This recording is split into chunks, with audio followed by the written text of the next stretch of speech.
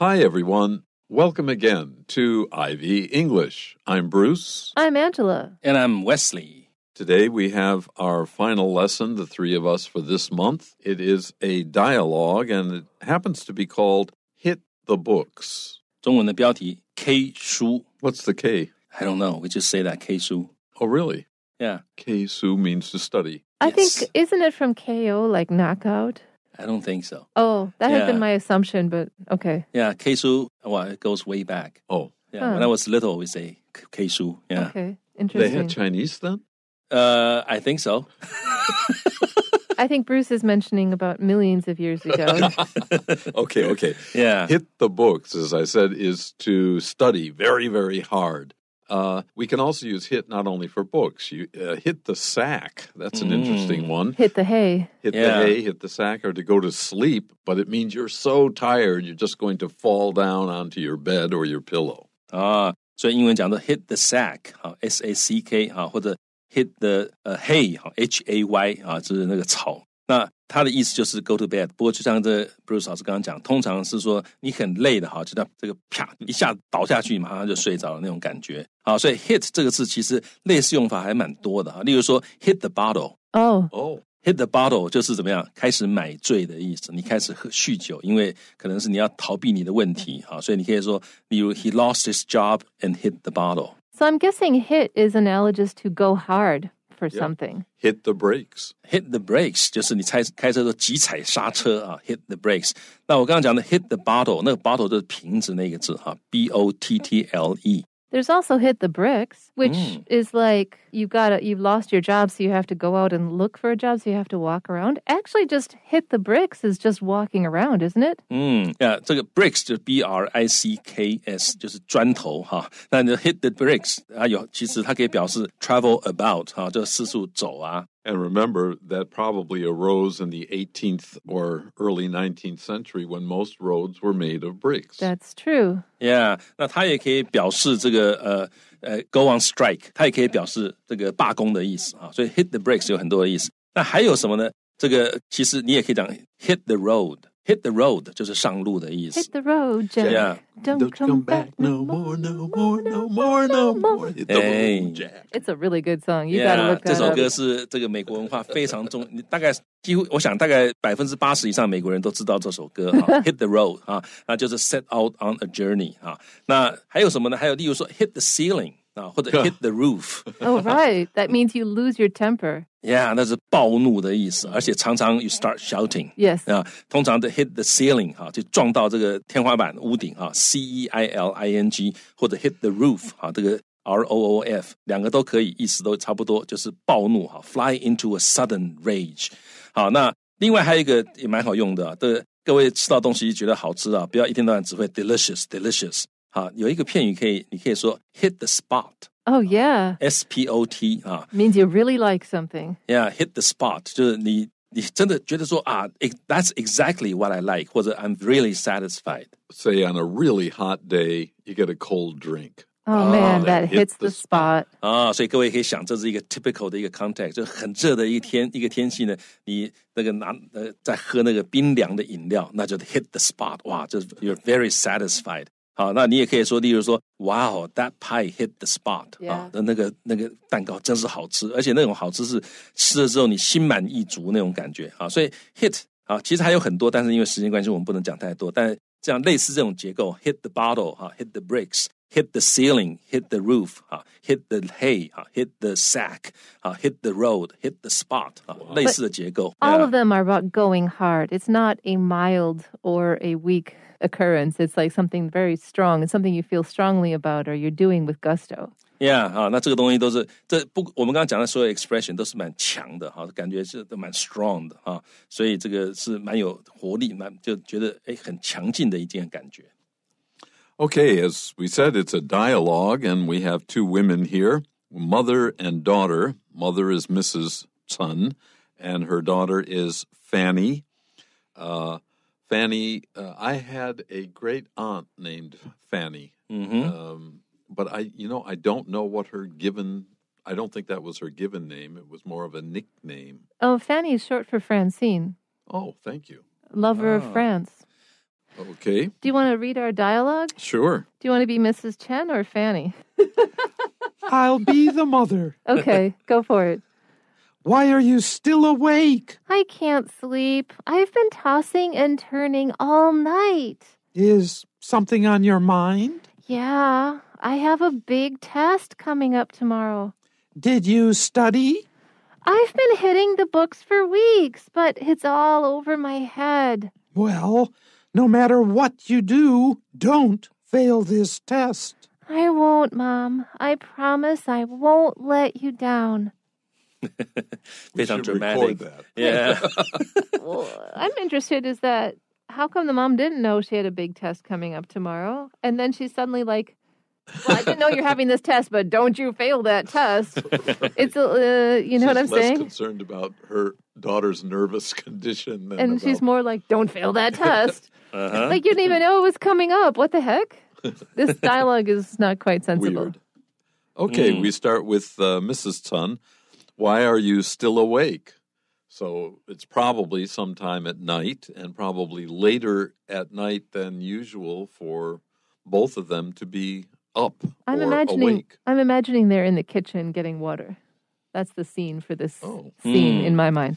Yeah, 所以你怎么还醒着呢？啊 ，awake 就 not sleeping 啊，所以像 Angela 老师讲的，他们可能也许都到厨房去倒水喝啊，那妈妈看到你，哎，你怎么还没睡啊？啊，所以这句话类似我们中文讲你怎么还没睡？哈 ，Why are you still awake？ 那 awake 这个字呢，它常常会跟几个很常用的结构，例如说 stay awake。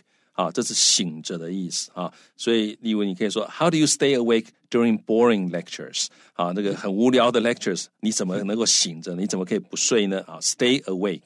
那你躺在床上睡不着，你可以叫 lie awake。好，所以你可以说啊 ，Do you lie awake at night？ 啊 ，worrying about things。啊，所以 lie awake at night， 晚上躺在床上睡不着 ，lie awake，L-I-E。好，那另外一个也很常用，叫 keep somebody awake， 就是让某人睡不着的意思啊。所以你可以，例如说 ，We were kept awake all night by the noise。啊，我们整个晚上都没有办法睡觉，因为那个声音很吵。所以 awake 这个是很实用，大家可以把它学起来。And Fanny goes, I can't sleep, so I'm awake because can't sleep. It's very straightforward. If I could have been sleeping, I would be. But then she goes on to say, I've been tossing and turning all night. And that, I love tossing and turning as an expression because it is exactly what you do. What you're tossing, what you're throwing is your covers, and turning is your body. So as you're turning your body back and forth, you're tossing your covers back and forth, and everything's tangled up in a giant mess, and it's super uncomfortable. 好，所以呢，这个句子它首先讲 I can't sleep 啊 I can't sleep 这个就是我睡不着的意思啊，所以你讲我睡不着就可以这样讲。然后呢，他说 I've been 我一直在怎么样 tossing and turning， 这个你要一起把它学起来。这个中文就辗转反侧啊，睡不着的辗转反侧。好，那个 tossing 啊，这个跟你的棉被有关系。好，它这个 turning 呢，就是你自己身体啦，这个翻来覆去那种感觉。好，所以辗转反侧。那因为 toss 这个字本身就是丢的意思，或者甩的意思啊，那个就是 toss。啊，例如你讲 The little boat was tossed roughly 啊 by the waves 啊，所以这个小船呢被这个大浪啊甩来甩去啊，所以 tossing and turning， 有时候你可以想，有时候睡不着的时候，你那个转身可能转的啊非常的猛啊，那个我觉得也有一点像 tossing 那种感觉啊，所以 tossing and turning 就是辗转反侧 all night， 我整个晚上都翻来覆去睡不着啦。And so her mother asks her, Is something on your mind? Because, well, there are many reasons you might toss and turn. Upset stomach, trying to remember something. Or having too much money. You must toss and turn all the time. Yeah, all the time. But getting back to reality is maybe somebody said something to her during the day and it bothered her and she couldn't get it out of her mind. Another way to say is something on your mind is something bothering you. 好，所以你这个 is something on your mind 就是你是不是有什么心事哈？有什么心事？那你也可以说 也可以问说 is something bothering you 啊？是不是有什么事情让你觉得不舒服哈？那就是让你睡不着。那或者你也可以 What do you have something on your mind 啊？你是不是心里面有什么这个心事？那 on your mind 这个片语呢啊，大家记得它跟 in your mind 不太一样啊。in your mind 是指你心里或者你心里想的，那叫 in your mind。好，所以例如你可以说 Well, you never know what's going on in her mind。你从来不知道她心里在想什么，意思就是 you never know what she's thinking。Yeah. And besides that, there's in mind, which is different than in your or her mind. So do you have something in mind? It means, are you thinking of a particular thing? And I find that ESL speakers tend to mix up on your mind, in your mind, and in mind a lot. 好，所以这个 have something in mind 就是 you're thinking about something 就是你心里在想某些事情。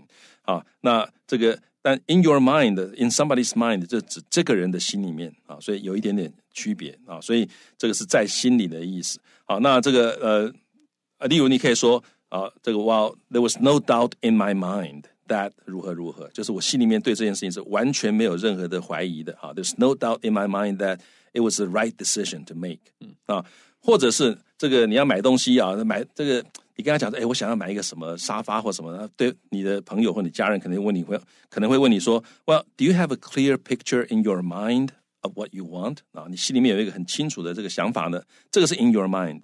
好，那 on your mind 它指的就是通常是 something that you worry about或者这个所以例如你可以讲说 Well, work is very much on her mind at the moment 他这个工作呢，他现在心里面一直很操心他工作方面的事情It's very much on her mind。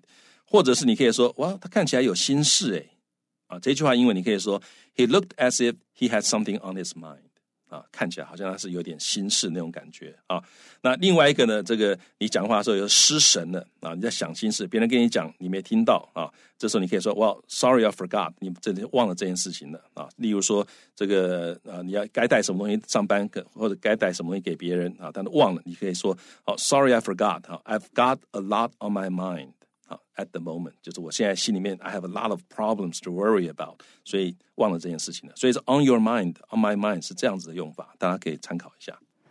And so Fanny's answer was, yeah, I have a big test coming up tomorrow. And this is the part that strikes me weird is when because she's just talking about a big test. It's just one big test. It's a big test. It's not that big a deal. She's not emphasizing it in any way. If she had said, if I have the big test coming up tomorrow, then it would imply that her mother knew about it. Because she said that a big test, that means that it implies that her mother doesn't know about it. And that's the problem here is because later on her mother has such a strong reaction that she's got to not fail this test. It must be super important. Then why would she just say a big test like it wasn't that important? And that's the difference in English between a and the. So is just any old thing. It's not super important. It's just one instance. But the is, it's important or it's something that has been talked about before that both speakers in a conversation are aware of, or it's a particular set of things. And so the points out things in a way that doesn't. One way that might help some of our students distinguish these two, when you say think of any, not a particular one, yes, but any one. Yes. Mm-hmm. And any are basically the same meaning, but is like a tinier way to say it. So the fact that she just said, I have a big test makes no sense when her mom was suddenly like, it's super important. 好，所以这个地方讲说 I have a big test 一个大的考试 coming up tomorrow 明天这个 coming up 通常都是用现在进行式所以 be coming up 你各位可以这样去学这个片语 be coming up 的意思就是 to be about to happen 马上要发生的事情所以例如你可以说 we've got a busy period coming up in a couple of weeks 所以或者是 with Christmas coming up 这个 everybody has gone out shopping 之类的所以 be coming up 这先学起来。那再回到我们刚刚讲的那个 a big test 如果是 a big test 那就表示是那个 any 就是任何一个都有可能这是一个新的资讯告诉他妈妈那所以后来他妈妈突然很这个很强调的说你不可以当掉怎么样有一点点不顺但是这个地方如果我们用 the 的话 I have the big test coming up 那就表示妈妈知道这个 big test 那所以就这个就比较明确比较强的一个语气所以这个地方你 I have a big test 跟 I have the big test coming up 都可以用 the 用 a 都可以但是意义上有一点不一样 I have a big test 就是一个新的资讯我有明天要考试一个大考但是如果是 I have the big test 的话，就是妈妈也知道你明天要有这个考试了。You may see coming up on television when they are sort of pre-advertising the next program or the next segment of the same program. Coming up 在电视上面也常常会看到，就下一个节目马上接下来的要播的是什么。Right. Okay, the mother asks, did you study? Suddenly, she's not concerned about her daughter losing sleep. She's suddenly very concerned about the results of the test. Yeah. Can we say, have you studied here? I'd rather say, have you studied here? Because did you study is a yes-no question, and it's implying that the possibility that she didn't study. But if you say, have you studied, it's still a yes-no question, but you're more like asking about how much studying have you done. She assumes she's done some, but not much. Yeah. So that's the sort of the usage difference between did you and have you. 所以这个 did you 跟 have you 不太一样。这个 did you study 感觉起来是过去一段时间你应该做，我问你在那个时间有没有做，所以它比较凶。但是 have you studied 是跟现在有关，就是到目前为止你有没有读啊？我不管你什么时候读的，你有没有读那所以当你讲说 have you studied， 感觉起来好像是你也许有读了一点但是那你有没有读呢？到目前为止你有没有读？那这个 have 用现代文字意思就跟现在有关系。Have you studied？ 你如果还没有读的话，那你赶快去读。但 did you study 感觉起来是比较严厉的询问等下你昨天你该读的时候有没有读？例如说你这个教功课的时候，老师或者是老师上课的时候问说 Have you studied 或 Have you done your homework？ 比 Did you do your homework？ 这两个差别的 Have you done your homework 就 I don't care 你什么时候做的，你有没有做好？但是 Did you do your homework 感觉起来是 You're supposed to do that yesterday, but did you do it？ 所以它比较凶一点，这是一个很细微的差别。And Fanny's answer is, she says, I've been hitting the books for weeks. And here's our title. She's been really studying hard for weeks because she's not just been studying, she's been hitting the book. She's been very seriously studying. But it's all over my head, she says. It's all too hard for me to understand. Yeah, 这个 over my head, over someone's head, 前面常常会加一个 go over someone's head. 意思就是太难了 to be too difficult for someone to understand. 超过某人的理解范围所以例如你可以讲说 well, her explanation went straight over my head. 这个她的 explanation 呢，她的解释呢，完全我听不懂不知道她在讲什么东西所以 went over my head 所以这是一个很常用的一个这个说法。当然 go over someone's head 另外一个意思是越级报告的意思但在这里越级报告但在这里呢是这个我太难了，我都不懂it's still over my head. Okay, and the mother, well, no matter what you do, don't fail this test. And as I said before, it's unfortunate or unusual or sad that the mother is more concerned about the results of the test than her daughter's well-being.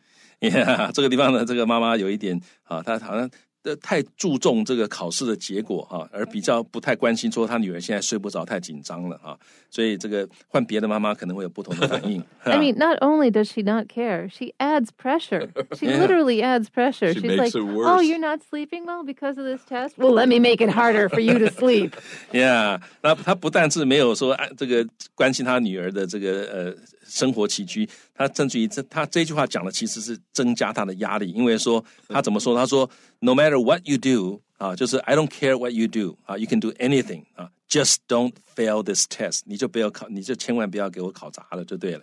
好 fail this test fail 就是在这里其实 fail to pass 的意思，就是你不要考试不要当掉了，不要考得不好，所以这个是一个压力，就是我不管你怎么样这个 no matter what you do 有的时候我们会简单的讲 no matter what 不管怎么说那它的在这里意思很接近的 in any case 不管怎么无论如何不管怎么样了你就不要给我考砸就对了don't fail this test 所以这是一个相当强硬的几乎语带威胁的意思就你就不要给我考对，你就千万不要考砸。And you can tell how personal that the mother suddenly made this because of the daughter's response. Because up until now, she's been like, yeah, it's been really hard. Also, the mom didn't address the fact that the daughter said that this is too hard for me. Yeah. The daughter is like, it's over my head. And the mom's like, well, I don't care. You can't fail. Like, can you talk to your daughter about what's too hard? Can you maybe have talked to your daughter earlier about what's too hard? Like, or maybe help her. You're not being very supportive in this case. Yeah. So, but you can see how the emotional stakes have been raised by the daughter's response, because then she goes, I won't, Mom. I promise I won't let you down. Suddenly it becomes a personal thing. If she fails the test, she fails her mother. Yeah. And if there wasn't this previous setup, the daughter wouldn't have had this kind of response. So this is responding to previous things in their relationship. You know what I'm saying? Yeah. 那女儿其实已经发出求救信号了哈，我睡不着，我有读，但是读不懂啊。可是她妈妈都不管这些，就跟她讲说啊，不管怎么做啦，不管怎么说啊，反正无论如何，你千万你就不要给我考砸了啊。那女儿听到这个时候，她的反应也开始觉得说，哇，那好像我读书是为了妈妈那种感觉的，所以她说啊，我不会考砸的。I promise， 我跟你保证 ，I won't let you down。那这个其实压力更大，你明明就读不懂了，你怎么可以说 I won't let you down 啊？而且读书其实应该是为自己读啊，不是为父母亲读啊。所以不是说啊，我不会考砸让你失望，而是说你自己想要求学，你想要求知啊，你希望这个考试成绩好一点，自己努力等等的原因啊。所以这段对话，这个其实妈妈的性格非常明显啊，就是。不管女儿怎么样，你考试给我考好就对了。那女儿最后也没办法啊，像碰到这样的双亲，可能到最后你考试就是为了双亲，那这个其实不是很理想的一个状况。Another way to say let someone down is to disappoint someone. D-I-S-A-P-P-O-I-N-T. D-I-S-A-P-P-O-I-N-T. Disappoint.Yeah, but usually you wouldn't say, I promise I won't disappoint you. Do you say that? Yeah, you could say that. This is more colloquial. Yeah. Let you down 比较口语一点啊，那 disappoint 比较正式一点，因为各位你看一个字那么多个音节啊，所以所以 let you down, I won't let you down， 在我听起来是一个很熟悉的一个英文的一个 chunk 啊，很常听到。Okay, well, that's it for our dialogue, and that's it for the three of us for the month of June. We'll be back next month, hopefully several times, and we can enjoy learning and exploring the English language together. Until that time, bye-bye. Bye-bye.